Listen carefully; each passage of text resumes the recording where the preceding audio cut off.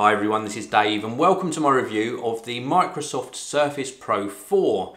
The model that I had in the studio for the review was the Core i5 version with 8GB of RAM and 256GB of storage. Now at the same time as the Surface Pro 4 landed in the studio, the iPad Pro 128GB version actually was delivered exactly the same day.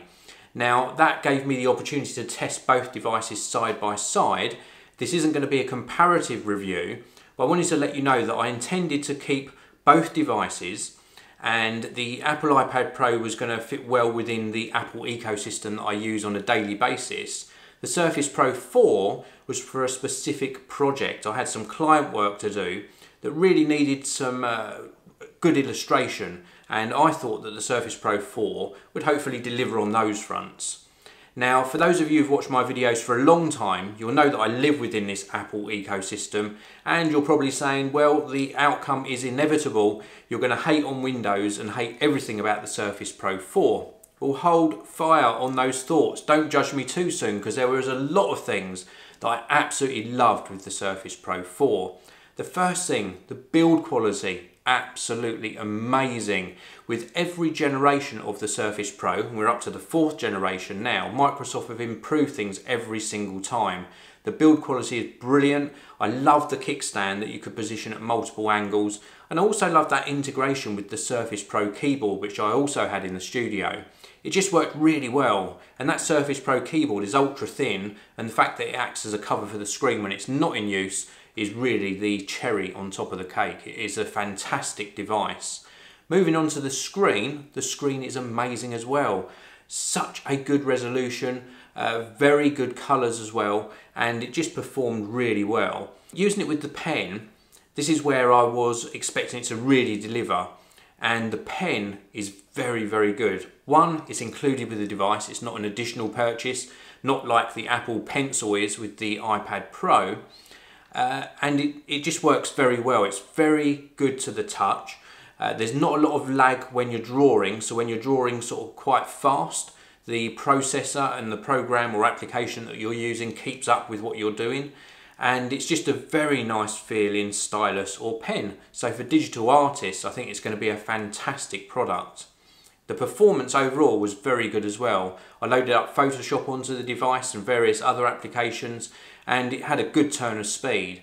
I would say the only reason you should be considering the Core i7 version of the Surface Pro 4, which at the time of doing this recording is about 3 or 4 weeks away, is if you're doing really large illustrations and quite graphic intensive work. Then you might appreciate that extra bit of power. And the only reason you might sort of consider purchasing the lower end model with the Core M processor is if you're really only going to be using it for maybe business communications, email, browsing the internet, doing the occasional Word document, etc, etc. But for most intents and purposes, this Core i5 version, right in the middle of the range, is a really good choice. Now, there were things that let it down. First thing was that the actual screen, although it was good quality, good resolution, good colour saturation and accuracy, it did have quite a bad backlight bleed on some of the edges, especially the top left and along the bottom edge of the screen. So when you're working on a darker background, this was really noticeable. Not a problem day-to-day use, but if you are working on sort of darker sort of artwork, which I would be from time to time, it was a little bit distracting. Also, during the setup procedure, I kept getting errors where, one, it wouldn't recognise the pen initially, and then two, it wouldn't recognise something else. It kept on saying that there was an error in the system and I had to approve access to some DLL system or something I wasn't familiar with, and clicking on OK about 6 times eventually got rid of that error message. Then I had to do the updates, and I've always complained about this, and people say you can just walk away whilst it's doing the updates. And yes, I can walk away whilst it's doing the updates, but 3 hours, I kid you not, waiting for one of the updates or multiple updates to install. And they were 3 hours that I couldn't use the device, so very, very disappointing about that. And then in stark comparison to the iPad Pro, when I was preparing the Surface Pro 4 to return, and yes, it did get sent back, I had to do a reset. When you do a reset on the iPad Pro, it normally takes anywhere between sort of 5 and 10 minutes. And again, this is not an exaggeration, 8 hours doing the restore or the reset on the Surface Pro 4, and it still didn't complete the reformatting and the resetting. I had to end up forcing it to shut down, and then it would not continue the installation or give me the option to reinstall Windows 10. So a little bit of a letdown on that front as well. Going back to the quality of the device though, let's end on a positive note.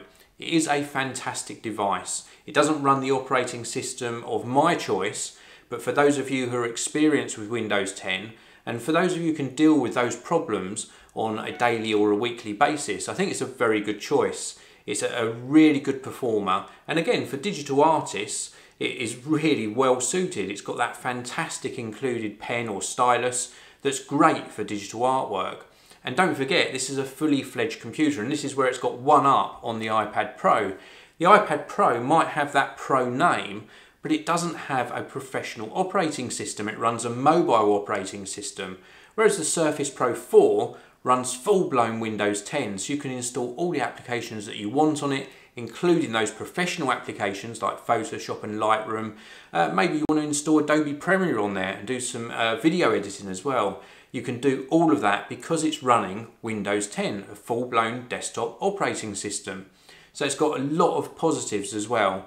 I really enjoyed my time with it. It just wasn't for me to keep full time, so thus it is no longer in the studio. But if you're looking for a really decent Windows-based laptop or convertible, it should well be worthy of your consideration. So please do check it out. I'll leave a link to the Microsoft Surface Pro website in the video description. Please do hit that like button. Please do subscribe to the channel, and I'll see you all in another video very soon.